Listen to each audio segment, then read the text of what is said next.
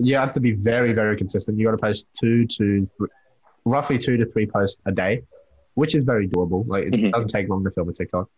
Then you just all it is utilization of the hashtags, and also about Hmm. the amount of engagement you get on each video. So you want to make sure you're doing everything to encourage engagement. So you can use a trending or upcoming sound. You can write your caption in a way that starts a conversation. So instead of being like, um, let's get this money, you can be like, oh, who wants to get started? That triggers a answer response in some people. So maybe they'll comment, oh, me. And the more comments you get, the more TikTok realizes, okay, people are liking this post, they're engaging with this post, we're going to show it to more people. And then so on and so on. You get more comments, it shows, more comments, it shows. And TikTok has like a point system.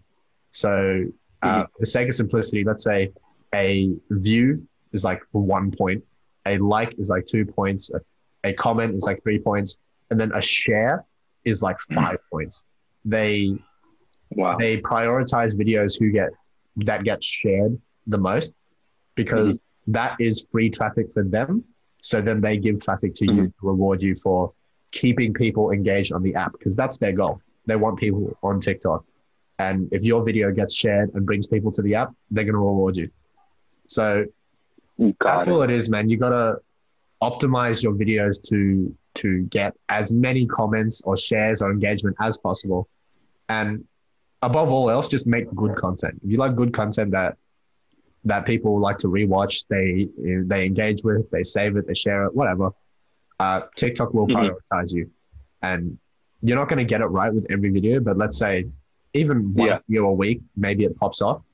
That's still pretty good. And Hmm. one video a week that goes over 500,000 views, that can bring in a lot of followers for you. So yeah, that's all it is, man. Just be consistent and try to encourage engagement on your page. Got it.